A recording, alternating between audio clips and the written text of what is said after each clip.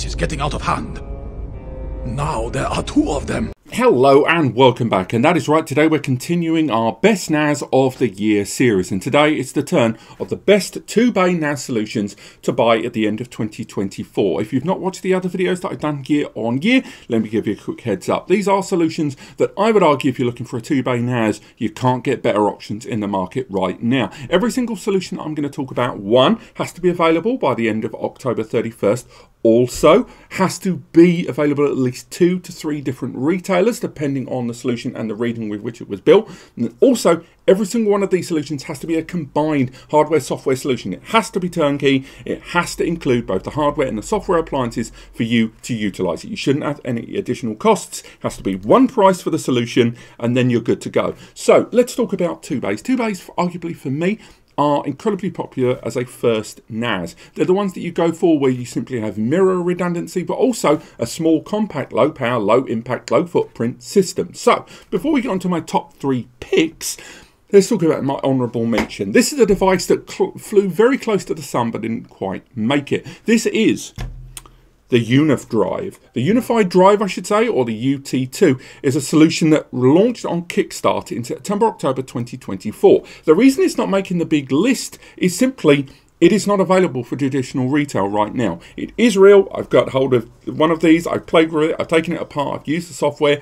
I really like it, but I'm not prepared to put it as one of my main topics. There is no mention as an honourable mention. It's hopefully in 2025, this thing hits normal retail there. But I will say, this thing is blinding. This is a true mobile NAS device. It has 2 M.2 NVMe slots inside. It supports 2.5 gigabit Ethernet there. It's USB powered with a battery inside. It has slot on the front for not only SD cards if you choose to use. There you have 2 different SD card slots. On top of that, you can attach USB for local backup. There's also mobile applications. There's also an HDMI output. The system has container support. The system has reliable backup software, cloud backup software. The whole thing can be managed from a mobile phone, indeed from a desktop as well. And with the system arriving, I believe, at crowdfunding at around 400 to 500 NICA for a 2-bay NVMe system, and probably a little bit more when it hits main retail outside of crowdfunding, I absolutely love this mobile NAS. It is a true mobile NAS. I wish I could have included it in the main list. I just can't. But without that out of the way, let's talk about the 3 main NAS devices that are the best 2-bays to buy at the end of 2024.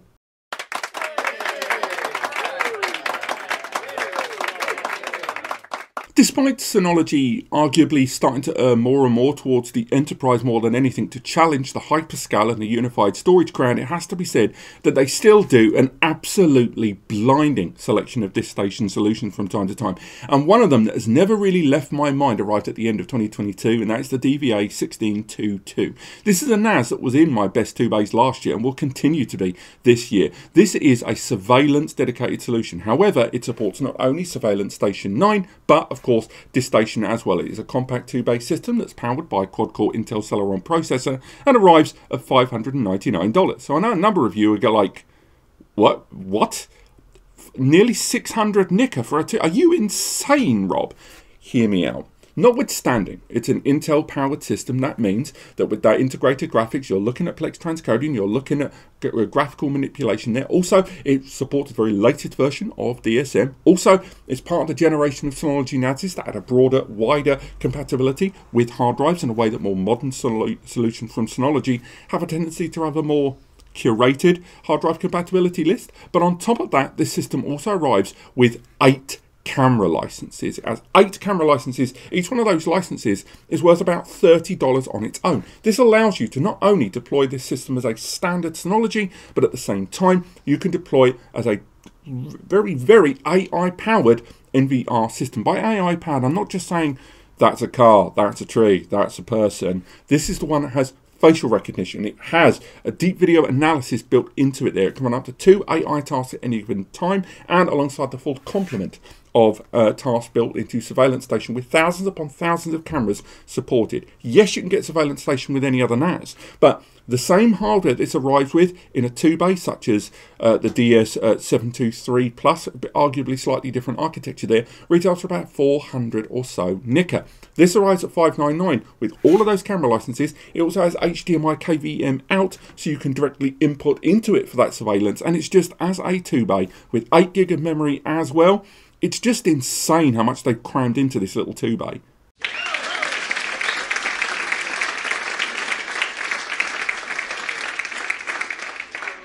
Now, QNAP have a great history with 2-bay and indeed 4-bay NAS solutions. I love a lot of their stuff over the years.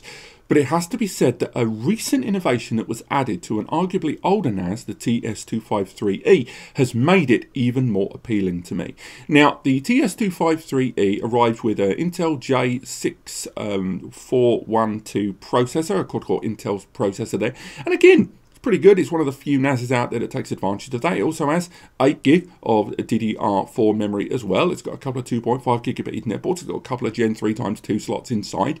You know, it's all fair and well, and it's good enough, and it arrives at $499. Seems fair and well. You know, what's the big if? What makes this system stand out? Well, nice and simple. It supports ZFS, the QUTS platform from QNAP. That is their ZFS-based version of QTS. Arrives with not only inline data deduplication, inline compression, and all of the benefits of removing the volume layer and writing directly onto the pool, alongside RAID benefits and more when it comes to expansions as well, because QNAP allows for expansions in their ZFS platform.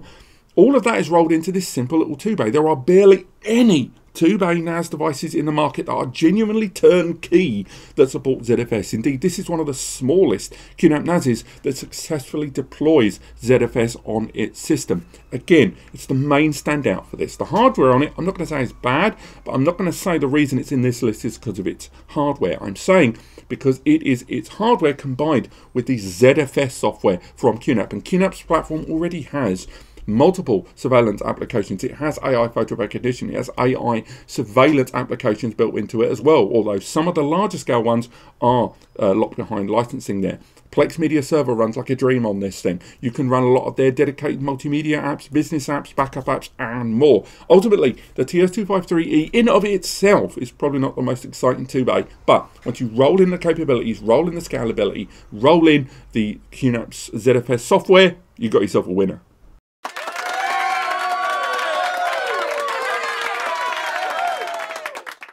And finally, the F2-424 from Terramaster. Terramaster kind of reinvented a lot of their hardware architecture about 9-10 months ago, and slowly went through all of their chassis in the latest generation, and not only changed a lot of the hardware configuration, but a lot of their hardware choices in line with the rollout of TOS 6, their Plus platform Terramaster operating system. This system arrives with the M95 quad-core CPU and Alder Lake with quite a low base clock speed of between 0.8 and 1 GHz that can be burst well into the 3 GHz and higher with integrated graphics as well. On top of that, the system arrives with a couple of 2.5 gig ports, 8 gig of DDR5 memory inside. Ultimately, it's a decent little NAS in of itself, but it's the price tag at $379 that really stands out for you. It's the cheapest NAS on this list by some margin. On top of that, it also arrives with support of not only their own operating system, which has evolved, I would argue, and although it still doesn't challenge Synology DSM, it still does a pretty darn good job in what it does, and probably better than it's ever been. But on top of that, if you don't want to use their own software, you can use Unraid, you can use TrueNAS if you choose to use, and it doesn't affect your hardware warranty. What you're getting is a well-made, compact 2 hard drive and importantly 2 NVMe system that is ready for TrueNAS just like that. And luckily, because the software is deployed via a USB bootloader, it means it is very, very easy to stick a third-party OS on this, because all you simply need to do is stick in your own USB drive, pop on your own operating system, and boom, you're good to go. And adding to that, the enormous range of expansion devices that Terramaster have been rolling out, that include the D5 hybrid and the D8 hybrid that arrive with either 2 or 4 hard drives alongside 2 or 4 NVMEs on the side, all result in a system that is hugely expandable, hugely customizable, and again, at 379 nicker, pretty much a bargain. But there you go, those are the best 2-bay NAS devices to buy at the tail end of 2024. If you are interested in getting hold of any of these, then do use the links listed in the description below. They're listed to multiple retailers, so if you found this video helpful, and if you're going to go to those retailers anyway, make sure those two things are true, then please use those links. It gives a small commission to me and Eddie here at NAScompares, and it's just us doing this, doing what we do. Lastly, with Black Friday coming up around the corner, I will try to put any deals that I find below. There's also links towards other guides, Plex tests, and the full reviews for every single NAS that I've talked about today linked in the description below. I've made sure to review every one of these first. Thank you so much for watching and have yourselves a fantastic week.